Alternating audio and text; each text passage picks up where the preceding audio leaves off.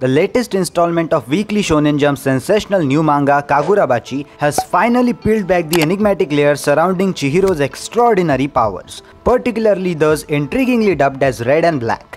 These powers, which have been slowly building in prominence, are beginning to take center stage, much to the delight of manga's ardent fanbase. Indeed, as the latest chapter reveals, Chihiro's ability may prove to be even more formidable than initially hinted.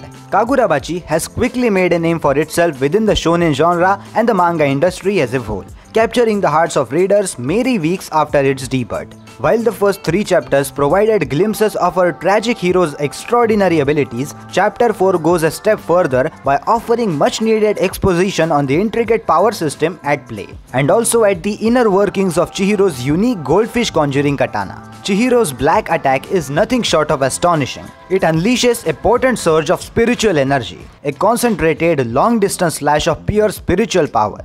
His katana, enchanted with this energy, serves as a conduit, magnifying and directing the life force within his body into a concentrated mass. This remarkable energy takes the form of the goldfish that swirls around Chihiro and his blade. Shiba, as essential character in Chapter 4, reveals that this energy mass surpasses the capabilities of sorcerers who rely solely on external energy sources, exemplified by the Daruma dolls conjured by Chihiro's adversary in this chapter.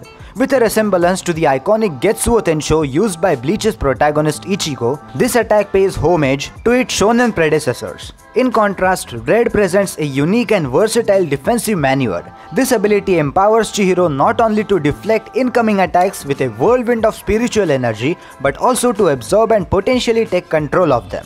Shiba's commentary in Chapter 4 suggests that Red enables Chihiro to manipulate external energy sources, aside from his own, allowing him to redirect them. The question of whether this ability extends to absorbing and replicating others' techniques, as fans have speculated, remains open. These revelations firmly establish Chihiro as an almost invincible protagonist, a characteristic that often gains favor in the shonen genre. Furthermore, it's evident that Chihiro has yet to reach his full potential. The series also teases the existence of a third, multicolored goldfish introduced in Chapter 1, which unleashes havoc upon a room full of Yakuza members, leaving readers intrigued about its significance in relation to Chihiro's powers. In the grand scheme of things, Chihiro's quest to confront villainous Hishaku and discover the enchanted blades forged by his father has only just begun. Kagurabachi holds the promise of more astonishing twists and revelations. The manga's allure lies in its straightforward yet captivating narrative, well-paced storytelling, and a unique art style that beautifully balances simplicity and intricate details.